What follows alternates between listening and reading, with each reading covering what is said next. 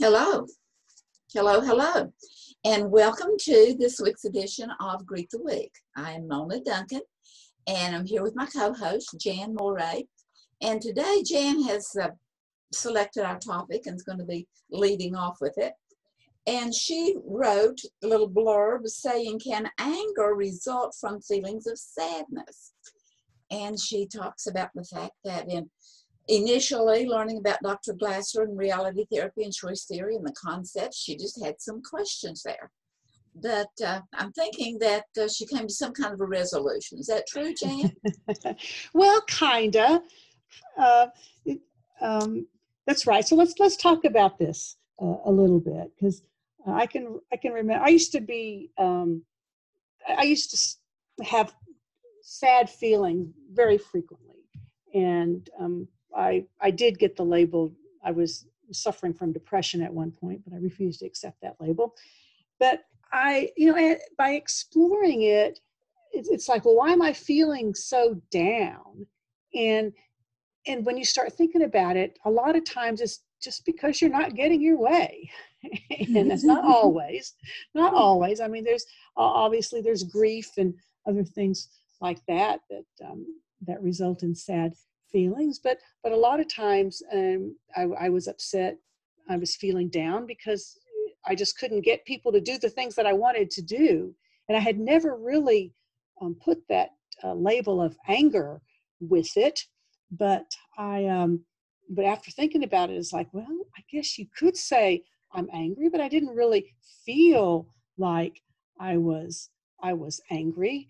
And so I just thought we'd start that discussion, or maybe which comes first. The way I wrote the title was "Can anger result from feelings of sadness?" So is that the way it is, or is it that feelings of sadness result in anger? So which way is it, or can it be both? Well, in working with the prisoners, I would work on anger. Uh-huh. And I used as the 7-step process of going down to from being, a cute kid and lovable and all the way down to being hurtful and being incarcerated by we the people. Use the 7 steps that was developed by Raymond Brock. And I'll just give them to you, and then we'll talk about them, okay? Okay, all right. Okay, he says, first of all, phase 1. Actually, instead of calling it anger, he called it the development of emotional issues. Okay. Okay? Now, whatever label we All want right. to put on it, it's an Okay. emotional issue. Of course, that can be elation or it can be deep That's what sadness. I was going to ask. It could be good or bad. It's just an emotional. Right. It's one of those things that doesn't have an opposite of it. It's an emotional. Okay. Emotional. But as it becomes an issue, we have a tendency to think it's gone to the problem side. But first off, it starts off with being hurt or being sad or being, just hurt. And it can be our ego was slightly bruised. And it can be something as minute as someone just not speaking to you. You feel like you were overlooked or something. And then that can lead us into frustration. Yeah. And my definition of frustration is when life says no, and I wanted a yes. And I never liked it when life said no. Yeah. So that frustration sets in, whenever we have this slight hurt to our ego, and that frustration sets in. And then the next step is fear. But nobody wants to be fearful. So we just instantly slide into anger. Okay. I guess I don't sit in that fear mode very, very long. Well, that fear comes in the loss of control. Okay. That fear comes in the loss of anticipation of reprisal. All that right. fear comes in there that, I'm going to get caught or okay. That fear comes in there. But, so then we slide into anger. And that anger is that emotion following the perception of hurt, complicated by frustration and fear. And then that leads into wrath. Okay. Or I call it, it's that anger that has brewed overnight. It's the one that's settling and thought about it and thought about it and thought about it and get a little bit more and more angry. Bitterness and entitlement begins to set in. And then the sixth step is hostility. Become angry toward, I mean, just hostile. Can't speak a kind word to that person that has offended you in some way or another. The only thing of it is that it has a tendency not only to go to that one, but maybe it just kind of spreads out to others as well. And then the last one is hate. And hate is any of those, it's that bottled up anger, that bottled up hostility, those thoughts of aggressions, those thoughts of, I'll get even, I'll do this, I'll do that, I'll do something to make them hurt as bad as they hurt me. And but you don't always go through all 7 of those steps. No, right? that's the development of. Okay. And so anytime, you can back it up. Start at the level that you see yourself at the moment.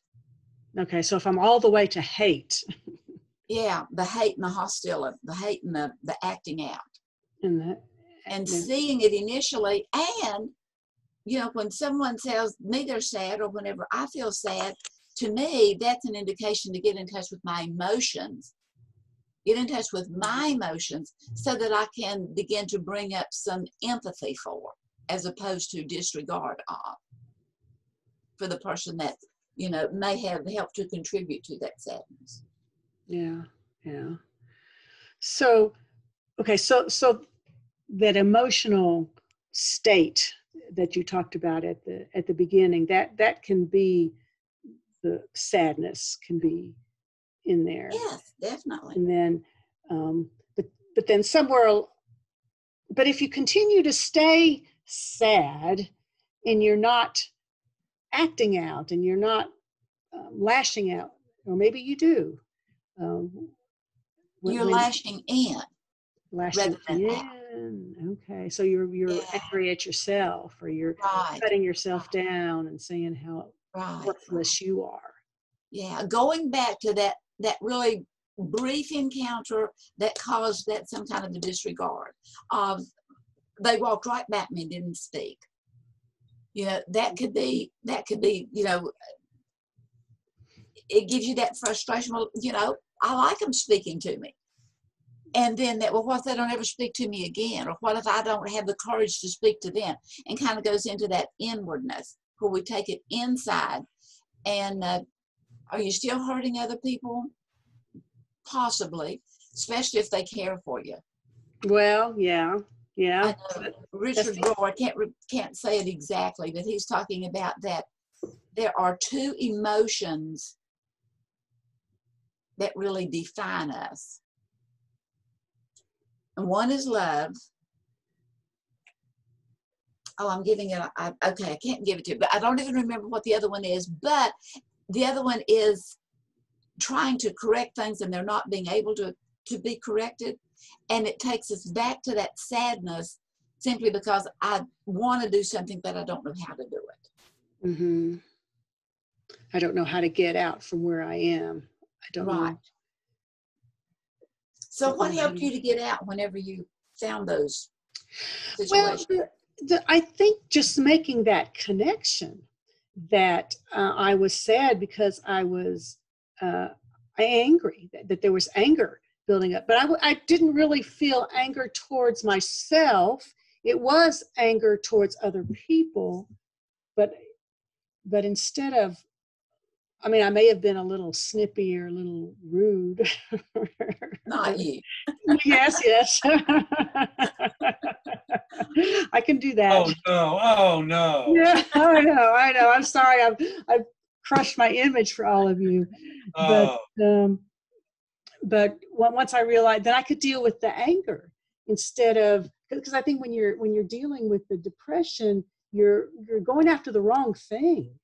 And you're trying to figure out, why am I feeling so sad? But you don't really get at the root cause, where it's the anger. This person, is saying no to me. That was I mean, I can remember this one boss that I had. He and I just did not get along. And I had all these great ideas I thought were great ideas, and he kept telling me, no, we can't do this. And I'm like, well, why not? I think this is good. All these other people think this is good. I think sometimes just because I said it, it was not a good idea. And I would just get more and more angry about that. But once I was able to accept that there was, that it's the anger I needed to deal with, or the issue that, what was the real issue that was resulting in the anger, and dealing with that I was able to get through it. I kind of wonder if there's a difference between cultural anger and personal anger. What do you mean? I can give you an example. By Sustainable. cultural anger, I'm talking about now.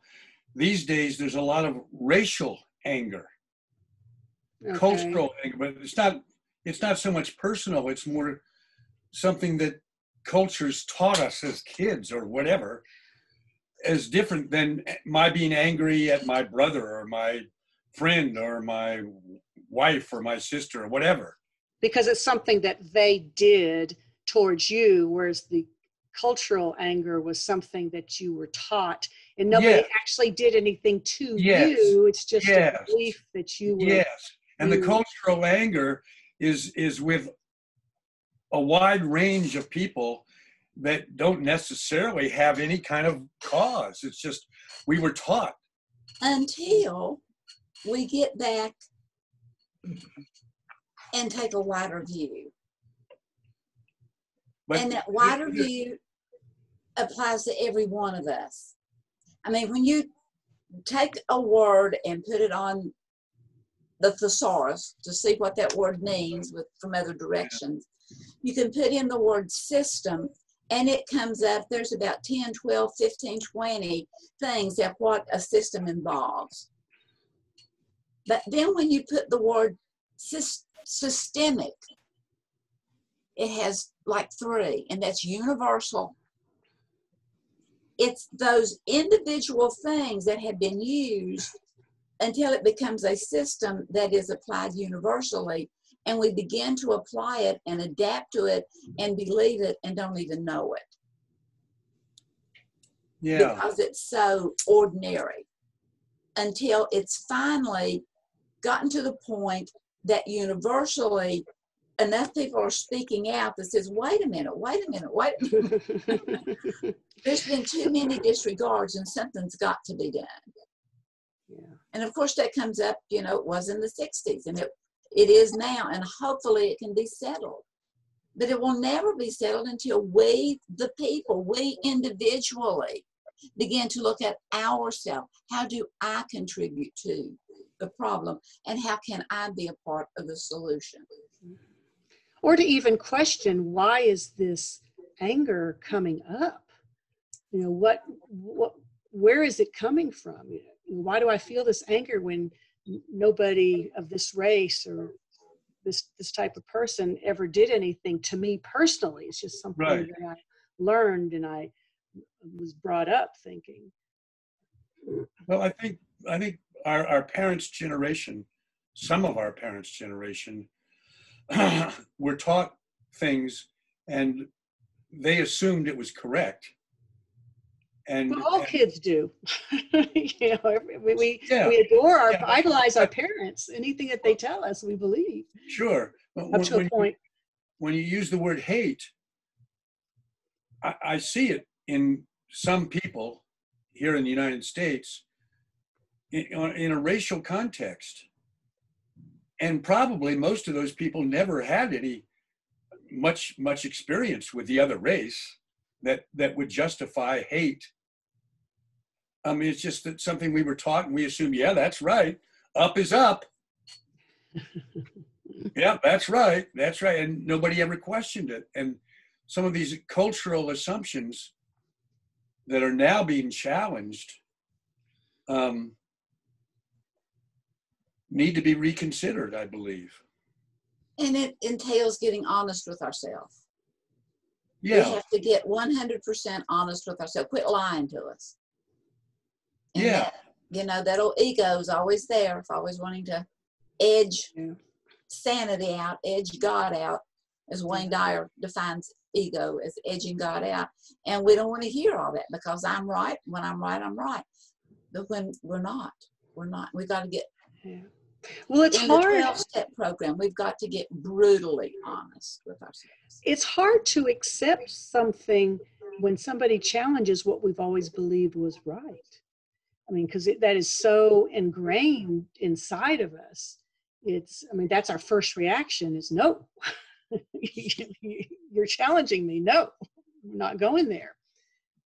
And so when you're aware of that challenge, begin to let the bar down, so that you can actually see and hear what the other person is saying, not to agreement necessarily, but at least to having heard.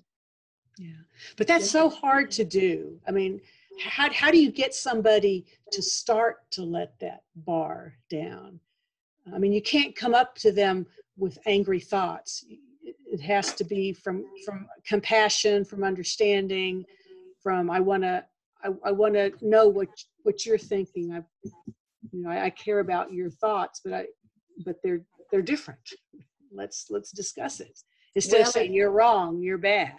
Yeah, it's always in looking at the, wanting the ABC 1, 2, 3. Yeah. That just doesn't work. And so you have to go with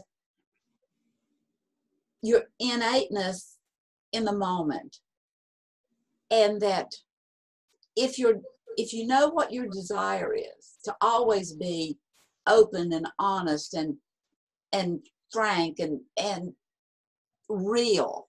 If that's the genuine desire, there will be a softening there, that it's to help someone, not to fix something, because change is an inside job. Yeah. And so we try to change people all the time. And sometimes it's just having heard what they said, and acknowledging it with interesting viewpoint. Yeah. Even if it's blatantly, again, it's an interesting viewpoint. Yeah. And I have a viewpoint, and sense that you don't want to hear it, so we're not going to share it. But the thing of it is, I have found that if you listen to someone, their voice is hitting the wall, echoing back to them, and they've heard what they've said. And so we really don't have to repeat what they've said, or we don't have to argue against it. If they spoke it out, it was there, it was vibrating. It's just like our spittle, it's why we're wearing our mask now, so that spittle won't go out. Well, those echoes are going back, but they're coming back to us too. We're hearing it. So if we can just trust the things we can't see. So if we can That's hard to do trust that the one that is spewing out is actually having their creative mind hear it and consider it and think about it. What's the best way to deal with personal anger? Forgive yourself. Forgive yourself. Forgive yourself. Hmm. Forgive yourself. And maybe even make a list of the things you're forgiving yourself for. For always being right. For always wanting to be right. For wanting to be perfect. But with the prisoners, I constantly was getting feedback. But we definitely get feedback that, you were hurt, that your ego was bruised, and that then it went into frustration and so forth. And so, if we don't know what that hurt came from, I have some suggestions. Maybe it was an unmet need. Have you ever went to the kitchen to look for something because you wanted something, but you didn't know what you wanted, and you wound up with cookies or ice cream, or because there was something that was not met, but we're too frustrated when it's not met. We're not placated. We're not soothed. So we're going to begin to look for something. And it may give a temporary thing, which it may lead to an addiction too. But there's a need that's unmet. And sometimes that anger, that frustration, that, that down into getting that anger, is the fact that your worth has been questioned. By somebody saying no to you. Or not agreeing with you. They've questioned your knowledge. They've questioned your worth. They've questioned, and that left a sting. Maybe you have a conviction deep down inside that you fail to live up to. You speak of God, Mom, and apple pie, and yet you eat peach cobbler instead. Or you believe in faithfulness, and yet, you're just as unfaithful as can be. We are self-destructing ourselves because we are not living a conviction that is deep down in our wisdom heart, but we're not abiding by it to the degree that we have the knowledge to abide by.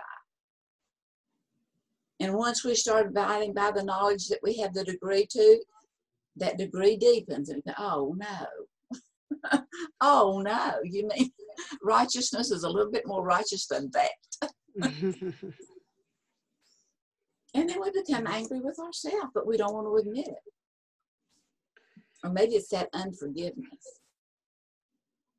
Yeah, well, there's definitely something going on when people are angry all the time. Because it just seems like some people, they're just angry at life. I mean, you see notes from people every once in a while, and you're going, what is going on in this person's life? I feel bad for them because it just seems like they're never happy, and it spews out into every aspect of their life, and you just have to shake your head as to what's going on with this person. I mean, their scales are definitely out of balance for them to be so angry all the time. And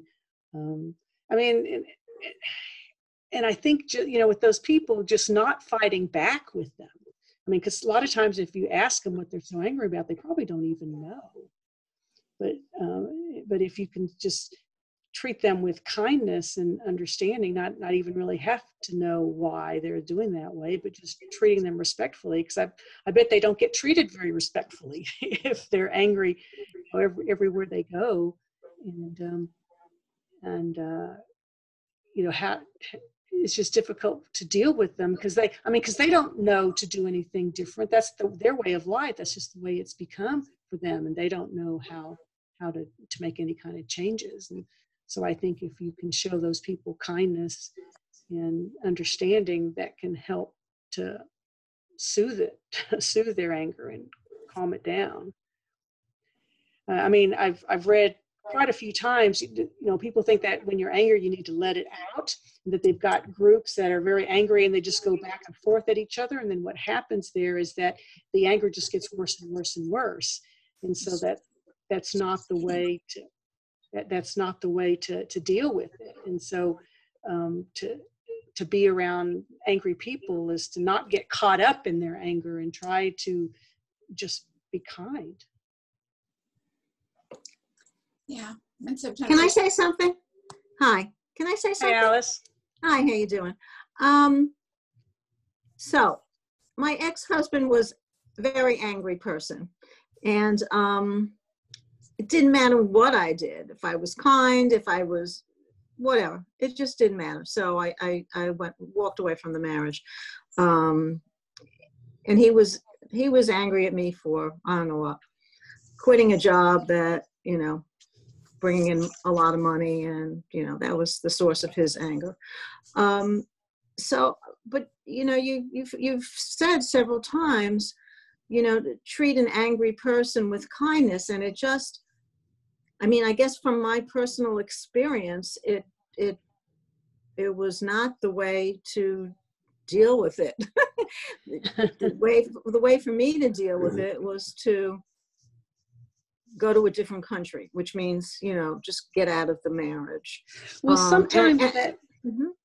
sometimes that is the choice. I mean, I mean, not everything works for everybody. I mean, I would think that, I mean, my first marriage was kind of stormy as well.